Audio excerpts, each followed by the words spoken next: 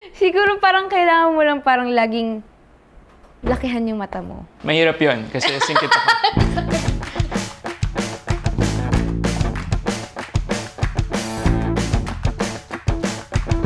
Paano ba natin nakikilala ang isang tao? Oh no. Pa-date man yan or business meeting, syempre may pagkain kasama.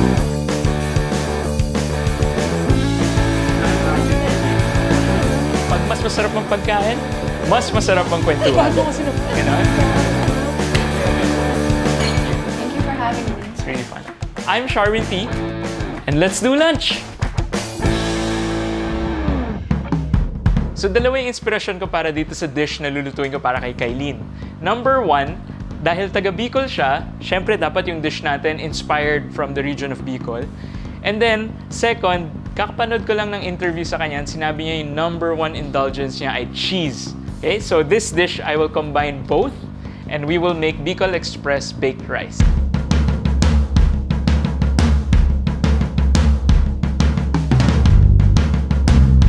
So, the key dito sa recipe na to is just to get everything prepared. Okay? So, as long as nakahiwa na lahat ng gulay, halo-halo na lang yan, gisa-gisa lang. Super easy.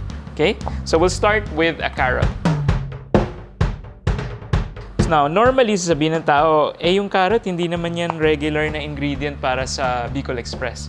Well, dinagdag ko lang yung carrot kasi syempre, kung masyadong maanghang ang Bicol Express para sa'yo, the addition of carrot, medyo may konting tamis siya.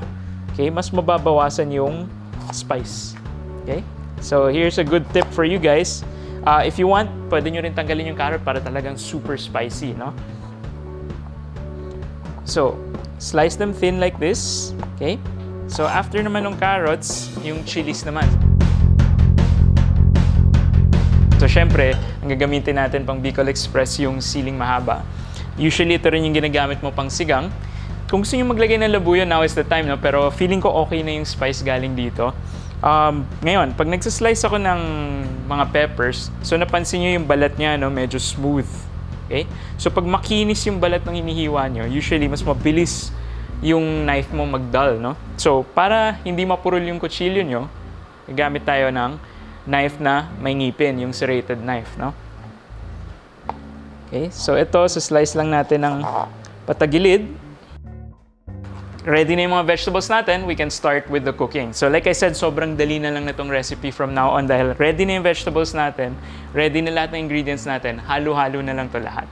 Okay, so first of all, kailangan natin ng mainit na pan.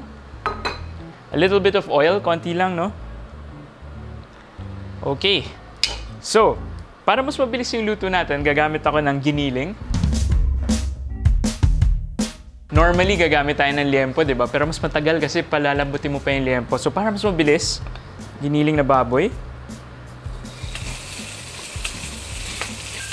Okay, so papa-brown muna natin ng konti yung baboy, no? Usually kasi pag kumuha kayo ng giniling, minsan galing sa frozen, pag nilagay nyo sa pan, naglalabas siya ng water, no? So, pag naglabas ng water, hayaan nyo lang munang mawala yung water before mag-add kayo ng ibang ingredients. Okay, ngayon medyo brown na yung meat. Lalagyan natin ng konting salt. Konting-konti lang. Okay? Pagkatapos, dadagdagan natin ng bagoong. Okay? So, nung pumunta ako ng Bicol at nagpaturo ako ng gumawa ng Bicol Express, ang isa sa mga reminder sa akin nung kaibigan kong taga Bicol is lagyan mo ng konting bagoong yung Bicol Express. So, hindi lang siya pork, chilies, at saka coconut milk. Kailangan may konting fishy flavor din. No? So, lalagay tayo ng maybe 1 teaspoon ng bagoong. So, may konting alat siya, may konting fermented flavor. Okay, ngayon fully brown na yung pork at naamoy mo na yung bagoong. Lalagay tayo ng konting garlic. Okay? Siguro mga 1 clove. Pero depende sa iyo, kung mahilig ka talaga sa garlic, why not add more? And then, once naamoy mo na yung garlic, yan naman yung sign para ilagay na natin yung gulay natin. Sa Bicol Express, yung pagtingin nila sa sili is hindi pandagdag. Yan talaga mismo yung gulay ng dish. Okay? So, dapat medyo marami nga talaga yung sili na ilalagay. Okay? That plus, of course, yung ating carrots. Okay. So, ngayong nilagay mo na yung sili sa pan, The one thing is, dapat medyo, huwag ka na masyadong malapit sa pan, no? Kasi once naluluto na yung sili, merong vapors yan, no? May amoy yan na pag pumasok sa ilong mo, sobrang mauubo ka talaga. So medyo step back ka ng konti. Okay, yan. Pag nakita nyo ngayon, matingkad na yung green ng sili, matingkad na rin yung orange ng carrots. That's the perfect time na ilagay yung coconut milk.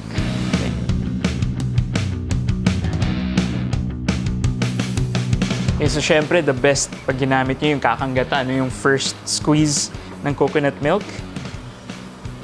Para talagang creamy na creamy yung dating. So as of this point, medyo luto na yung pork natin. Ang ginagawa na lang natin, pinalalambot na lang natin yung sili at saka yung carrots. So hayaan natin to mag-simmer for about 2 to 3 minutes. And then, it's gonna be ready.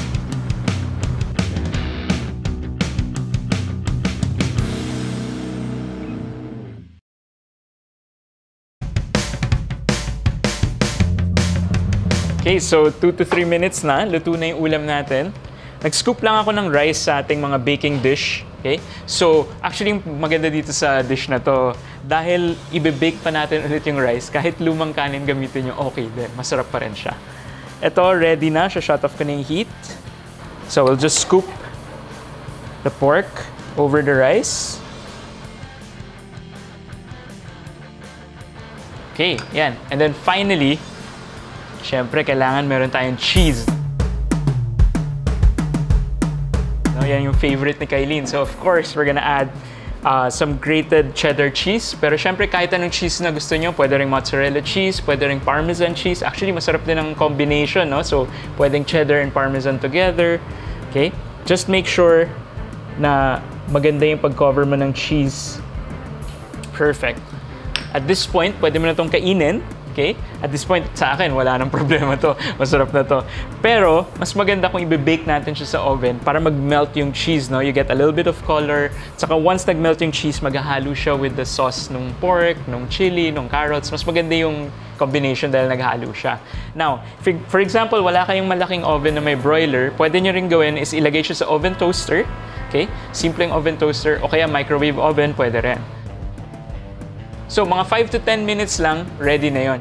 Ngayon ang tanong, magugustuhan ba ni Kyline ito? Mapapangiti nga ba natin siya? Or mapapataas ang kilay niya dahil hindi niya nagustuhan? Let's see. And there we go. Ito yung favorite part ko ng baked rice. Na makikita mo yung cheese, may konting golden crust dito sa taas. Tapos may konting sunog parts yun sa chili, magiging slightly crispy siya.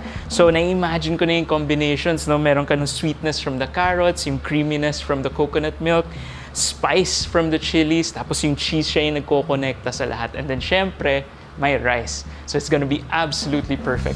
I'm really excited about this and I'm sure si Kyline din.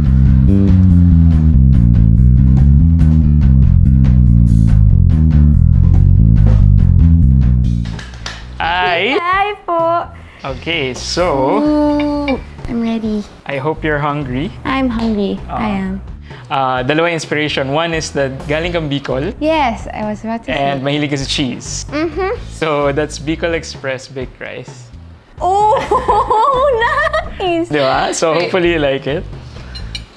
Actually, titikman ko rin lang ngayon.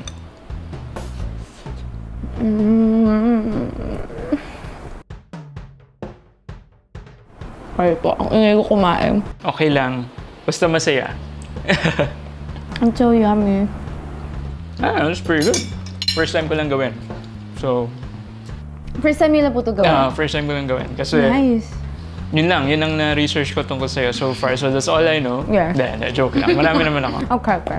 Ikaw ba, meron kang specific na hinahanap pagka sad ka or pagod ka? Ano lang po talaga, because I love bread and I love cheese. Yun ang talaga yung parang go-to food ko kapag happy ako or kapag sad ako. So, bread lang na may palaman na cheese? Or... Oo. Well, pwede naman siyang haluan ng parang extra things dun sa, extra na pagkain dun sa bread and cheese. But kung yun ang talaga ang meron ako, bread and cheese, pwede na. So, very very simple ka pala kumain. As in, yun talaga yung nagpapasaya sa'yo, yun rin yung nagpapakalma sa'yo. So, isa lang talaga. That's why mahal na mahal ko yung cheese. So, kung magre-regalo kayo, alam niyo na kung anong i-regalo. Cheese. Feeling ko may sponsorship na parating dito eh. Sana po, no? Sana Kailangan po. pag-usapan pa natin yung cheese. Baka Sana sakali po, may dumating sana. na. How I wish. Hello po. Charot.